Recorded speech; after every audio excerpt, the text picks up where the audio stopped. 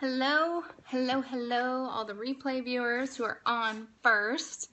And thank you for joining our journey, my journey, hopefully your journey as well, to call in the one, our soulmate, create amazing relationship. Hello, hello. We've made it to day 34 of Calling in the One by Catherine Woodward Thomas. And today is all about developing emotional literacy, something I have been working on for quite some time. Am I Armenian? No. No. Well, maybe. I don't know. Maybe there's some in there. So today is a good lesson. It's about our feelings, all that good stuff. Hello, hello. So yeah, we've made it to day 34. I don't know what you're saying. Okay. But share this if you want to with your people. It's about emotional literacy. I would love for more women to get on this. 34. Lesson 34. Lesson 34. Ooh, there you go. I like it. I like it. All right. So we're starting with day 34 of 49. So there's 49. So we're almost there. We've almost made it to the end. I'm slowly getting these on YouTube, but let's get right into it. This couple, Catherine talks about this couple, Rachel and Robert. So they've been together 7 months now. They're even engaged, and they were in complete bliss for the first few months. In fact, I don't know if you guys have ever heard of Pat Allen. I go to some of her stuff sometimes here in LA. She's super entertaining, and I know she's been on the Millionaire Matchmaker. It's definitely a show, but it's very entertaining, and she talks about how there's the first 9 months of a relationship, there's 3 months of bliss, then 3 months of getting clear, and then another 3 months. And after 9 months of these 3 months sectors, we should know if we're gonna, put an engagement ring on somebody or not. So they're in month 7, and it's going downhill. So they go to see Catherine Woodward Thomas to see if they can figure this out, get back into the bliss stage, create that union, and everyone always says, I have great eyebrows. Thank you. I do them myself. So what Catherine Woodward Thomas notices, that's the author of this book, right away, is that Robert has issues articulating his feelings. I have issues doing this. I sometimes don't even know what I'm feeling, and I have to meditate and feel into the experience to figure out what I'm feeling, because sometimes I'm so locked up here in my brain. So feelings are sometimes difficult to, okay, we're blocking you, thank you for playing, and get honest and present and really get to what we're feeling. So Robert's common response to Rachel when she was talking about something was, it's a two-way street. Love's a two-way street. Or he'd say something like, I feel criticized. Well, criticized that's not a feeling. That's an act. That's an action that's happening. So really there's an underlying feeling below the criticism. So that's what they decided to work on. And she talks about some book called, I've never heard of it, sounds phenomenal, about emotional intelligence. That's the name of the book, by Daniel Goleman. And apparently we've gotten up to 67% of a divorce rate in America. Fabulous, fabulous. We're doing lessons, so it's a daily lesson, and we've made it to day 34. So divorce rate is up to 67% in America. And what he says, and this is so true, is that he acknowledges that there's an erosion of social pressures to stay in bad relationships or bad marriages. So before, it might be an economic reason to be in a relationship, in a marriage. It might be for work. It might be that you don't have a job as a wife and you stay home with the kids. Well, now that is gone. You don't need to be in a relationship. It's very okay for women to be in the workforce and a single mom and have children and be working. That's so standard now. So the need to be in a relationship, to save the marriage, to keep it going, isn't as high as it used to historically. So what he says is now more than ever is how important the emotional dynamic between a couple is for a stable relationship. So emotional attunement and empathy are more accurately or acutely necessary now than ever to ensure a successful union. Yeah, sure.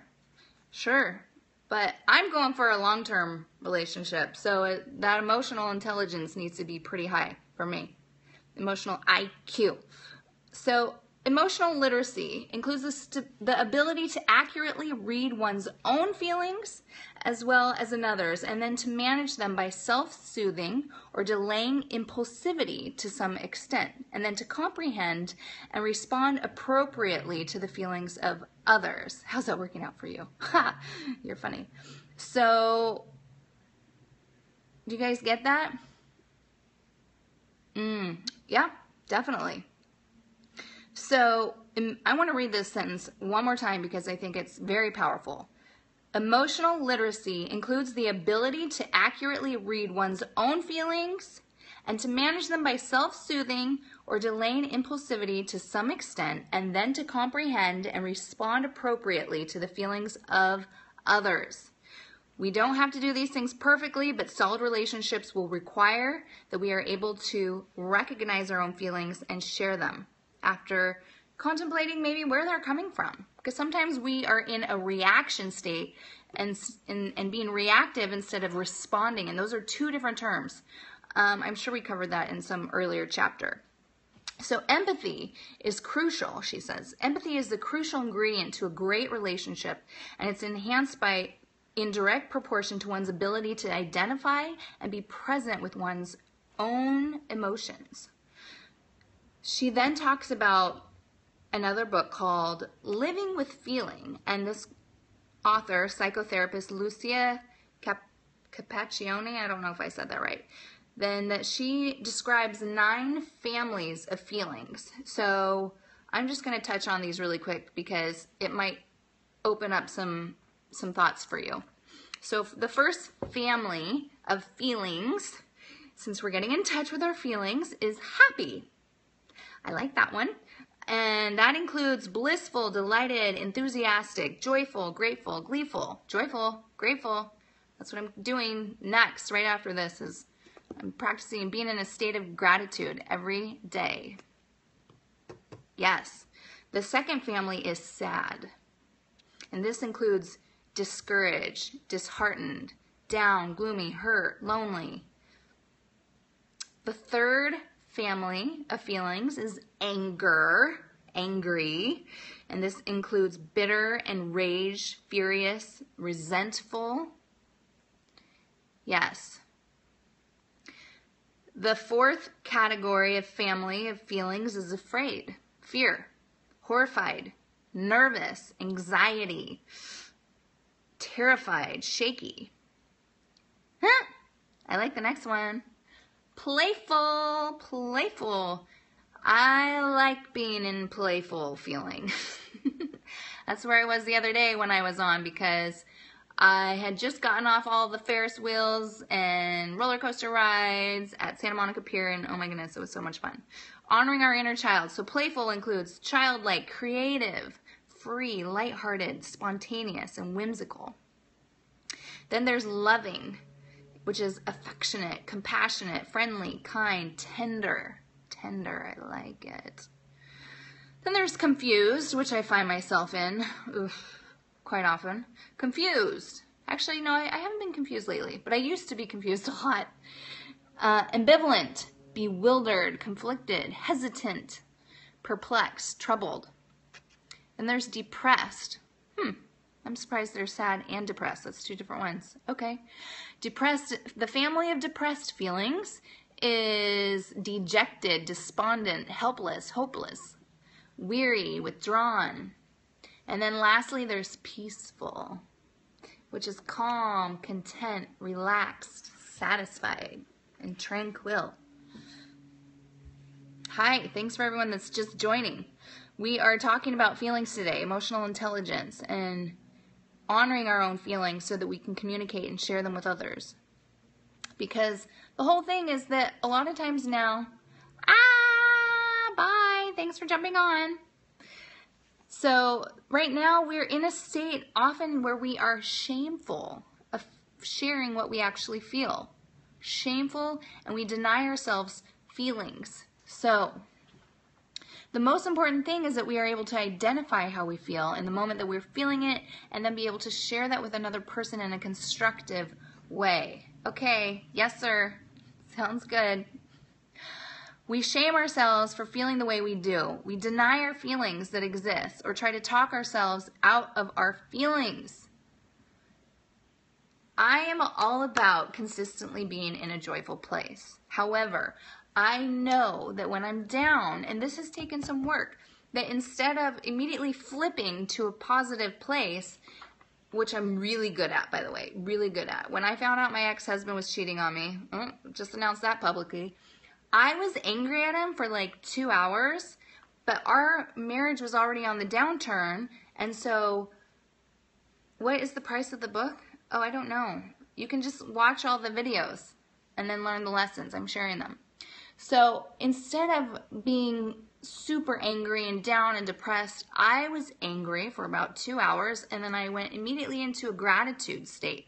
I was so grateful because in the state of gratitude, I knew that I had done the best that I could. I knew that I had fought for my marriage. I felt content with the effort that I had put in. Now, granted, there are tons of lessons I've learned in the whole entire process and afterwards, but it is important to honor our feelings, even if it's a short period of time, and not shame ourselves for feeling the feelings. And like for me, when my dog died, oh my gosh, worst thing ever in this May, because I've done all this emotional intelligence work, I got to a point where I knew that I wasn't going to just work. I wasn't just going to go have fun or go see friends and do all this stuff to get out of the feeling that I was feeling for my baby, my puppy. And so I just sat there and I just felt the emotion. I felt the sadness, and I allowed it to flow through me versus being bottled up inside of me. Because that's what a lot of times happens when we hold on to our feelings versus sharing them and letting them out and just feeling into them. So, here's another interesting thought that she writes about. Many of us will try to distance ourselves from our feelings in an attempt to be more spiritual. So kind of like what I was just saying is getting to the space of joy all the time for me and flipping to that and reframing negative things, which I do very well. I sometimes am not honoring my feelings by doing that when I'm reframing them. So when we're reframing because we want to be more spiritual and be in this joyful, blissful state all the time, we might be negating our emotions of fear, anger, shame, sadness, depression. Like, feel it. It's important to feel it so that it can flow through us, because when we are reframing all the time, then we're cutting ourselves off from the gift of the presence of emotions, which disconnect us from ourselves and then disconnect us from other people. Energy healer Carla McLaren writes about all the benefits of all of our emotions in Emotional Genius. So she says the anger assures us, is the keeper of boundaries, the emotion that helps us to maintain healthy separation from others. I need to let that sink in one more time. Anger is the keeper of boundaries, the emotion that helps us to maintain healthy separation from others. So, yeah, disconnection, like I was just sharing. When anger is repressed or ignored, we will have difficulty honoring ourselves appropriately and setting limits. Can I make an... Sure, go for it. I'm okay with that. It's all about the message. I want everyone to be supported. Of course, everyone can go out and buy the book too. By the way, Catherine Woodward Thomas, she tweeted me. She tweeted me. How cool is that? So the author tweeted me.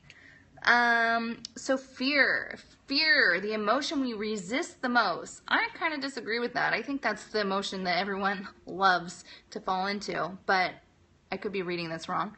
So fear is the emotion that we resist the most, has its place in our lives as well. And the keeper of intuition, so that's interesting. It can be true. Hi, thanks for joining. So the keeper of intuition, if that's fear, what she's saying is that fear allows us to be fully present and alive in the moment.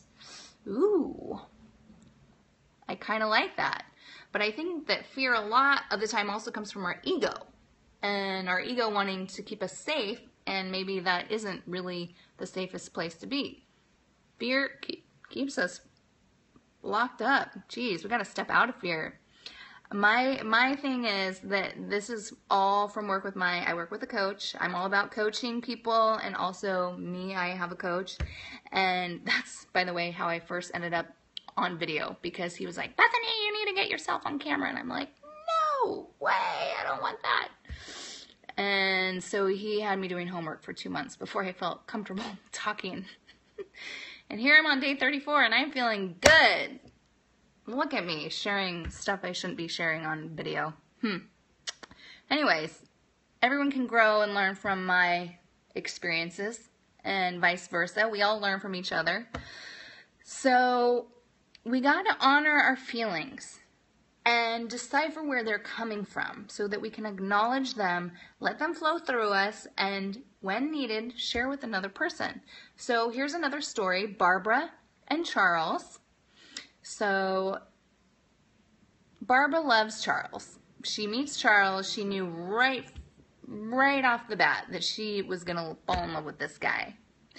Granted, they lived in California and he ended up buying a home in Colorado. Eventually invited her to come, move in with him. However, he was constantly taking vacations on his own, as if he's single. He was doing things very independently. And she wasn't feeling good at all. She was feeling like stuffed down. She was feeling frustrated with herself. Eventually, she ended up working with Catherine Woodward Thomas and realized that she was stuffing all these feelings of what she was feeling down. And of course, that was going to make her depressed. Of course, that was going to create frustration within her. Hello, we got to honor it. Our feelings are telling us something. They're guiding us. And so after working with Catherine, she realized that she wasn't feeling whole in this relationship. She wasn't feeling whole and complete. And so it was a difficult decision, obviously, but she chose to go back to California. And she told him honestly and authentically how she was feeling, how she felt. And he couldn't give to her what she was requesting, basically, for her to be in this interesting, complicated relationship, for sure. So Barbara moves back to California, leaves Charles. She's super sad and depressed. However, she's honoring herself. So from honoring herself and her emotions, she's able to take another step. You're 18. Hello. Well, good. Hopefully you're learning from this so you can have the most powerful, solid relationships ever moving forward. That's awesome.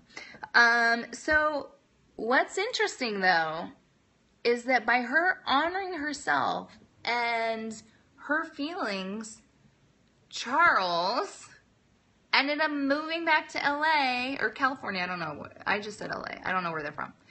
And ended up proposing. Because he wasn't honoring his own feelings probably when there was a void there. He realized how much value she was offering him. So now Barbara is honoring her feelings basically as a compass. She's using her feelings as a compass, and she's feeling more fulfilled and rich and rewarded than ever before. It's so important to honor our feelings and not just go with what society thinks or our head thinks. It is important to go with our feelings and be present to listen to them. And I do want to say that it's not that she was playing an unavailable game by leaving him. She was not playing a game here. I can't stand games. Like, people, come on. Ugh! She was not playing a game. She was honoring her feelings. That's what she was doing. And by honoring her feelings, she came up with a win. Maybe it wasn't going to be Charles, maybe it was going to be another guy, but it ended up being Charles in this instance. So I do want to preface that. So when you know yourself, you don't need to get defensive for your feelings. We develop our capacity for intimacy by giving up our need to see ourselves a certain way. It's challenging to be authentic some of the times, especially with our emotions, our motivations, and our weaknesses. But as discussed before, we gotta love ourselves unconditionally, without condition. We gotta love ourselves unconditionally so that we can draw somebody else in that's gonna also be our mirror and love ourselves unconditionally, and vice versa. And vice versa. It's so powerful to honor ourselves, our weaknesses, the things that we don't like about ourselves, and these emotions, being in tune with our emotions. I'm going to read this quote from Carla McLaren. When your emotions are allowed to take their proper place in your whole life, happy birthday, all feeling is possible because all energy is available. When your emotions are allowed to take their proper place in your whole life, all healing is possible because energy is opened up and available. That's super powerful. That's so powerful. We got to open ourselves up, our chakras, our energy, honor us. No, I won't. This isn't about that. This is about emotional intelligence. So, homework. As always, there's homework. So today we are practicing honoring ourselves. The observer self is what she calls it. So she asks for us to sit quietly. It's a meditation practice today. By the way, I don't know if anyone did yesterday's homework. It felt pretty good, so hopefully it felt pretty good for you guys. Day 33, check it out. So day 34, homework. Sit quietly for several minutes, focusing on your breath in order to deeply be present with yourself. Become very aware of our body and any sensations that we're feeling. And then notice these sensations, and if there is a feeling of sadness, of joy, of anything, all those 9 families that we just went over. So it's about listening, releasing tension if you find it. Have you guys ever gone to a chiropractor or an acupuncturist and you leave feeling like super crazy happy or super angry? Oh my goodness. I remember one time I went to a chiropractor and I left and I felt like a major bitch. I felt like the biggest bitch, and I never feel like that, ever. So it was this completely unique feeling that I was feeling. And I kind of enjoyed it. Gotta be honest, I kind of enjoyed feeling like a bitch. But I was so empowered. Isn't that horrible? Bitch and feeling empowered. Well, that's how I felt after going to the chiropractor, because our bodies hold emotions in our muscles. And so it's important to release these. And if you can do it through meditation on your own, you don't need to go to the chiropractor. But not that that was the intent. I was going obviously for my back. But anyway, it's about releasing these feelings that you're feeling, honoring them, being open to experiencing them, and being able to share that. So what she says is that notice several emotions that you're feeling, maybe all at once, and then separate them one at a time, identifying them. Is it excitement, fear, disappointment, happiness, sadness? And then take some time to be with each feeling that you're noticing. Welcome them, even the more difficult ones. Pay attention to them without resisting them and without judging them in any way. Just allow them to be present. Be with them. Now ask the feeling a question. Ask each of these feelings if they have any information that they wish to give you. So, for example, she says, excitement wants me to keep expanding myself beyond who I've known myself to be. Fear of disappointment wants me to be remembering to not have falsely high expectations. Happiness wants to celebrate the challenges I've overcome that have brought me to this place. And sadness might want me to remember those in life that I've lost, who aren't with me anymore. Like my baby, my dog. So write in your journal after this, after allowing these experiences of feelings to surface, and journal about them. Journal about the different emotions that you've had. And then, as always, there's a bonus. There's a bonus. Thank you for the hearts. Thank you for the love. So the bonus, as always, is to notice this throughout the day. Be present with yourself, noticing and observing what you're feeling in any given moment. So me, I'm about to go to an event, and I'm going to be present with the feelings that I'm having when I'm talking to different people. Like, do they make me feel fearful? Do I feel confident? Am I feeling upset, sad, happy, excited, wanting to get to know them more? I am going to honor this. So that's my homework that I'm giving myself. And yeah, lesson 34. So tomorrow, lesson 35 is cultivating solitude. Cultivating solitude. I don't know if you guys know people that can't stand to be alone. There are a lot of them. Hi. Oh, awesome. I love it. Yeah. Stay along. We've made it to lesson 35, so we're going all the way to lesson 49. Well, you get to let your feelings out. I don't know if I want to know what they are, but if they're good feelings, definitely go experience them and feel them and then journal about it.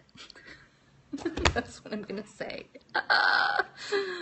Okay, and I'm going to do something really funny because, as you guys know, I'm committed to sharing what I'm grateful for every single day. So I'm going to jump off and re-jump on before I go to this event. I know I'm funny, but I don't know if it's a different audience. So I got to show that I'm doing what I promised I would, because I'm my word. I am my word, and being my word is very important to me. So yeah, I'm going to jump off, jump back on, and share what I'm grateful for today, which I'm very grateful for it. So thank you guys for joining. Feel free to share this with your people, because it is so important to honor our feelings and get in tune with our emotions, and it is something I constantly am working on myself. So, I mean, 2 years ago, I couldn't even really feel emotion within my body. That's what I was working on, just feeling emotion within my body. When I was feeling sad, I was asked, what does that feel like? What does that feel like? And I couldn't even tell you. They're like, okay, and it boiled down to, okay, can you feel your toes? And I had to work through this. I had to work through feeling every single part of my body, like sensations. If you are, it's called Yoga Nidra. I started doing Yoga Nidra. You can look that up. To just feel the sensations with my body. And it will talk about, okay, now listen, feel your head, feel your eyes, feel the back of your neck, different things like that. And by doing that on a regular basis, I started to become more present with myself, and then started to be able to describe my feelings that I was experiencing. Yeah, Yoga Nidra. Okay, I'm going to jump off, and I'm going to jump right back on to share what I'm grateful for. But thank you guys for sharing this journey with me of finding the one. I have some dates lined up next week, so we'll see how they go. And spread the love as always. And I will talk to you guys tomorrow, or maybe in 5 minutes. Okay, bye. No, I'm not staying single.